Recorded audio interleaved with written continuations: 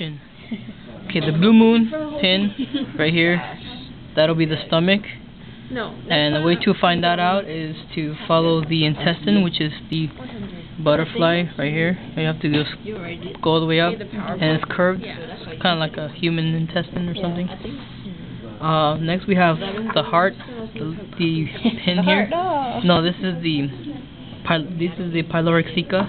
It's right below the stomach. I gotta do it more.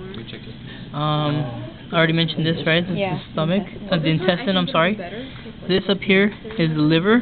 This pin here, liver. The blue star is the pancreas. I want to break it down. Move that out of the way. It's right above. There it is. You see that? It's kind of like floating in the air or something. That's the. I'm sorry. That's the spleen. Spleen. This is the kidney right here. The kidneys are right above the swim bladder, and it's a dark area. You can barely see it. You have to remove the swim bladder. This one right here, the red sun, is the gills. The moon is the ovaries. Actually, on this one is intestine. It's testes because there's two. It's got two. If you look at the bottom on the other side, it's got two. If it were female, it would only have one.